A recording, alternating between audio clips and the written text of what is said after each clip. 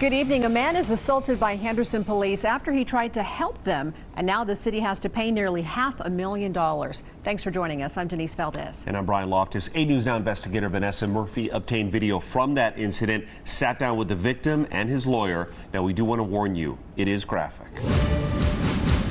For Jim Herndon, it's been 6 long years since he became the victim of excessive force by Henderson police. This bad situation got out of hand and things just spiraled. He was an assistant store manager at Sportsman's Warehouse. Officers arrive after a call about an armed shoplifter. Here, officers approach the suspect and he runs. We had a firearm. Herndon, I didn't know what he would do. a former law enforcement officer for more than 2 decades, Just instincts from lots of years of training. intervenes. I recall jumping on him. But he never expected what would follow. I saw stars. This is Sergeant Michael Gillis ramming Herndon in the head with an M4 and using a stun gun. Somebody had their hands wrapped around my throat and was lifting me up, so I peeled fingers off my throat.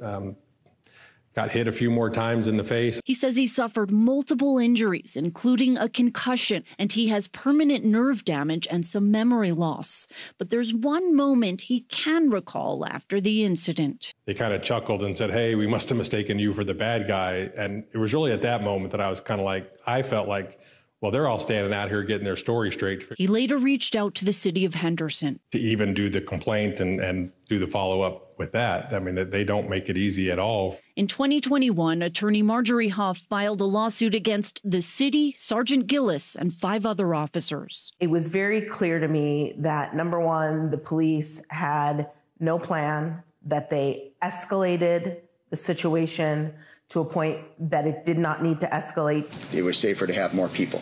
This is Sergeant Gillis on the stand. And you would not change a thing. No. He testifies the incident tarnished his reputation, a claim Huff is ready for. But you had previously had excessive force complaints for punching a woman in the face? There was questions on it, allegations, yeah. You had allegations against you for sexually harassing women at the Starbucks where you would do your paperwork? I don't think it was that wordage, but yeah. Also for inappropriately selling weapons? Yep.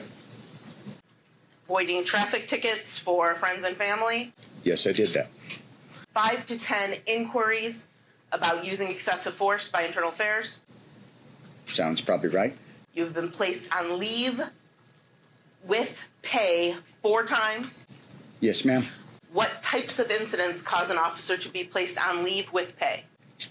Shooting incidents where somebody dies or there's substantial bodily harm to that person. And then the verdict, the City of Henderson must pay $450,000. What stands out to you about the Henderson Police Department after handling this case?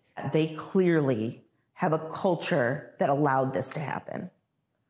They had no intention of properly investigating either the incident or the internal affairs investigation. The whole thing was just a big rubber stamp. We're just going to say they did the right thing. It was never about money. It was about accountability. My only hope is that it's enough that it will make Henderson change their ways, and I worry about that. He says the video shows the moment his life changed forever. Still difficult to watch, but he says he hopes his story may inspire others to seek accountability. Vanessa Murphy, 8 News Now.